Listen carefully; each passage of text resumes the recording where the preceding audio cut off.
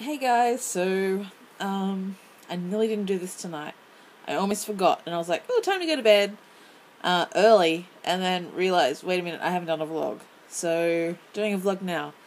Um, it's weird because I decided I was going to do these, go back to doing daily vlogs, and then tonight I was watching a video from another YouTuber, just that I have in my subscriptions, and I found out that there's something called Vlogtober or Vlog October or something where you should post a video every day during October.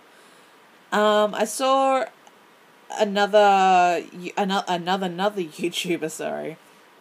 that was doing the challenge, but I didn't realize it was actually like a thing. So looks like I'm doing it too, even though I missed the first and the second. I think I missed those 2 days, I'm not sure. But I'll just do 2 more, like, somewhere around the track, and it'll make up for it. I've actually already uploaded 2 videos today that I filmed last year back home in Australia of a old rundown dairy in the fields near my house that my father has been killing me for. He's just been nagging me the whole time, saying, make these videos, I want to show, like, our family, because some of our relatives actually owned the place once upon a time. So they're up, Dad. You can get them. You can download them. I'll show Mum how to do that because, yeah, you'll have no idea. But anyway, back to Japan things and things about Japan. Today I was at an elementary school and had an observation class, which meant people from my BOE and such come to the school and observe you teaching in teaching environment with a homeroom teacher or an English teacher of some sort. Mine usually go okay. So the only times they go wrong is when the teacher tries to do something magical and new and, like, unheard of before. And, of course, you haven't done it before either. So when you go through it, it's the observation class, it's the first time you're doing it, and you stuff up. And so does the teacher, and you have no idea what you're doing, and it's just pointless and useless, and yeah. My key for Japanese teachers doing observation classes, and for those ALTs that might have some input into the observation classes, if you have observation classes, stick to what you know, stick to routine, stick to what you do. That just makes the class run so much more smooth. And it really shows in your class. Like, yeah, you know what you're doing. And the kids understand the process. And they're going to learn, obviously, because they're used to this learning process. But it was funny. In my class today, I was teaching directions. And if you've seen the Ego Noto lessons on directions, it's got the map and everything. And you go through the locations. And the locations are like park, flower shop, bookstore, restaurant, bank, post office, hospital, school. The kids love it when you get to barber shop. They laugh, they have a good time, they think it's hilarious. I'm like, it's a barber shop. We don't call them barber shops back home. We don't have barber shops anymore unless you're really old and you just go to a male hairdresser that cuts only male hairs. We don't even call them barbershops, we just call them barbers, which are the people. I'm rambling.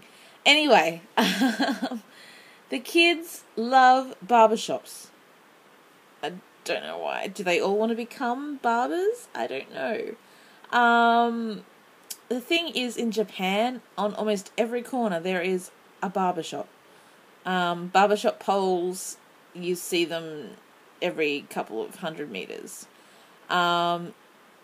Every block has a house or the back of some building that has been converted into a hairdressing studio, a barber shop, It's one of the main reasons why I don't get my hair cut here. If you can see, I have really long hair. And I like to grow it out. It's also dyed. My natural hair color is blonde. Believe it or not, look at my eyebrows. They're almost non-existent. They're a little bit brown, actually. But for the most part, they are blonde. And so this hair color, if you can see it at the top, it's starting to come out. You can see highlights of the blonde anyway coming through. So my hair's really hard to maintain, and I'm really careful with my hair. I've had the same hairdresser for I don't know how many years. She always does a good job. I love how it looks. She's a top color stylist. And then I come to Japan, and there's a barber shop on every corner, and it's a barber shop. Not a hairdressing salon, a barber shop. They say they're a salon or something, and I still don't trust them. And the fact that I can't speak perfect Japanese just makes it even worse. Like, I don't want people touching this hair if I can't tell them explicitly how I want it. Showing them a picture is great. If you want to trust them with just a picture, I'm sorry, no, you're not touching this hair. So I wait 6 months at least, because last time I went home was in March. And that was the first time I had it cut since the July before I came over here. And so I had it cut in March this year, and now I'm going home again in November, and I'm getting it cut again. And the ends are really, like, horrible. You can see them, they're, like, dead and gross. And I just want to cut it myself, but I can't do it. I'm really weird about my hair, and I have to have someone do it for me. Anyway, this conversation deviated a lot from observation class to barbershops to my hair.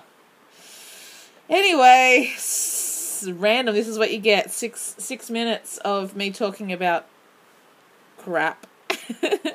But anyway, that's it for tonight.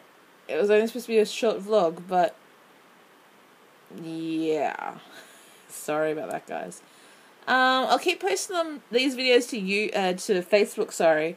But I'd really love you to subscribe to my channel with the button up the top here, and leave a comment below, and just let me know that you're watching, because seriously, I don't get that many views. I get probably 36 views on a video, and half of them are me watching them back again to make sure they're uploaded properly. So I'd really like to hear from you guys, and just, yeah, I don't know, hopefully they'll get a bit more popular or whatever. But anyway, I don't care, because I'm still doing these vlogs because I enjoy them, and it's going to be a memory for me later on in life when I'm old and I can come back and look at them. Anyway, rambling on tonight. Oh my god, I don't know what's happening. Anyway, good night. Good night, everyone. Bye-bye.